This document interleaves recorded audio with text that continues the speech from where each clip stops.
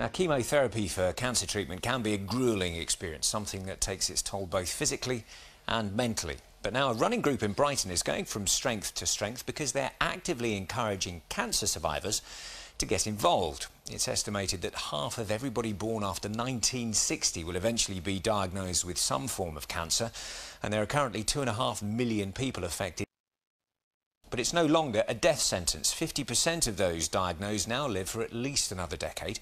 For tonight's special report, Juliet Parkin's been to meet Jane Wilkes, who's had 6 sessions of chemo and says it's sport that's helping her to cope. As you can tell, the treatment does affect your lungs, which is why I'm so breathless. But they are such a support, such an inspiration. Everything about them just makes you want to get out there and run.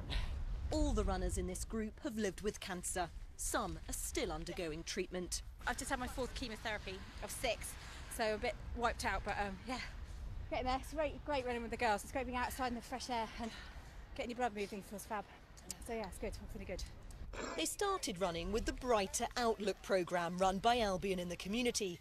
It's designed to help those with and after cancer get back into exercise. The team's ultimate goal was achieved in April, the Brighton Marathon 10K. To see their progress over the weeks and see how they actually were so elated when they could do something that they really didn't believe they could do, and then to have achieved their target, which was the 10K, it's just phenomenal. Now the group's meeting every week, led by Jane Wilkes, a marathon runner who was diagnosed with breast cancer last October. 6 chemos in, and it was a struggle. It was a real struggle to come out on a Monday and actually put one foot in front of the other.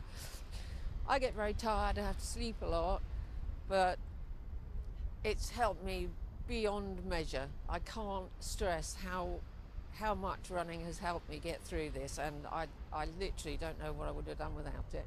It's just a fantastic group of women, and we've all been through the same thing, and we're just there for each other now. I feel I've made a group of friends as well.